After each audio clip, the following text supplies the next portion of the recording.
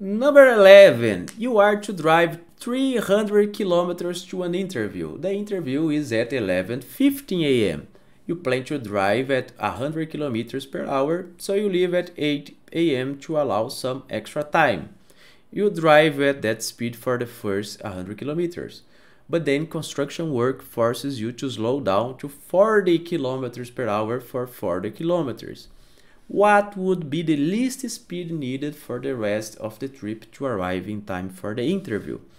So the whole trip is 300 kilometers, right? And in the first 100 kilometers,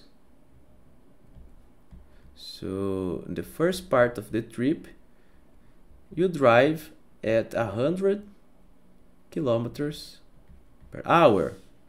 In the second part, you find some construction work, and then you drive 40 kilometers at the speed of 40 kilometers per hour. So immediately we can calculate how much it's left to travel. It's just 300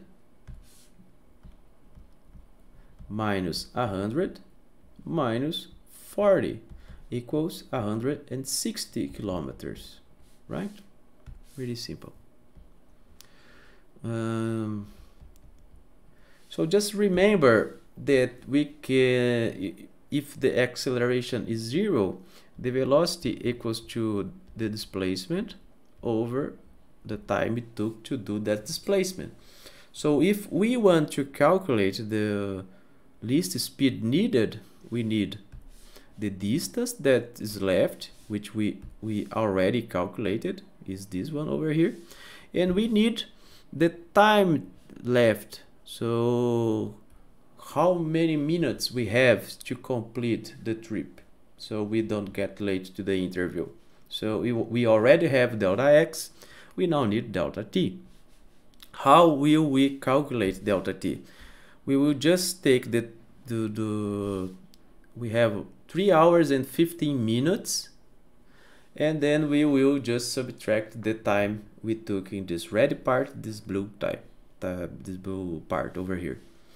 So let's change these minutes to hours, because we have 11.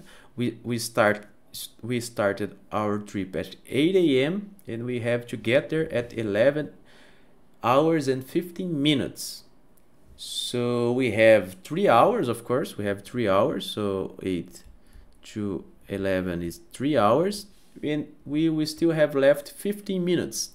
But you cannot write this like 3 dot 15 hours, because 15 minutes is not 0.15 hours. 15 minutes is a quarter of an hour, so it's 3.25 hours. So this is the time that we have to complete our trip.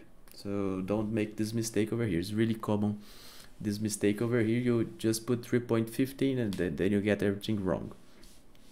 So this is the time that we have to complete our travel, and we just need to calculate the time it took in this first part, in the second part, and then subtract over here, and then replace over here. This is really simple. So we can calculate this time over here. Just take this equation, v equals delta x over delta t, or delta t equals delta x over v. So we have delta x equals to 100 kilometers and v equals 100 kilometers per hour. So this is 1 hour. We can do exactly the same thing for the blue part, which would be 40 over 40, which equals to 1 hour as well.